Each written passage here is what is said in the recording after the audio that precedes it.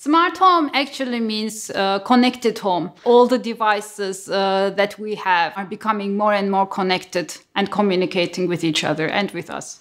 The risk about smart home is that an important part of our private data is being transmitted digitally. When you are buying a product, you need to be careful that the device is secure, and how you can do this as a consumer is, for instance, you look for devices that have the security certification mark on it from an independent third party, like TÜV. We are there where our customers are, and we follow them in their innovation and transformation process. Whatever concerns they have, whether it is in the area of functional safety, security, wireless transmission, TÜV is together with them accompanying the whole way. Benefits of smart home for people in the future is, I think, countless and beyond what we can imagine today. One application, for instance, I have seen recently is a smart nanny. So it's basically watching the kid all the time, where it's going, what it's doing through a camera, and is also stopping him from going to certain places. And I'm sure every single thing that